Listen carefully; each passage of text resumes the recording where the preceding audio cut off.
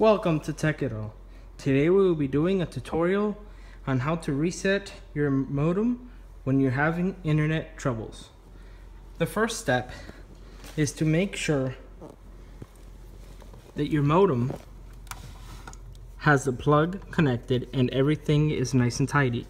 The coax cable must be tight to make sure for proper internet connection. If you have any internet accessories such as a TV, make sure the plug is tightly to the modem. So now, if any of these don't work, all you have to do is unplug and wait about 10 seconds. After 10 seconds, re-plug your modem. The lights should be starting. I will put it in time lapse, therefore we don't waste time on video.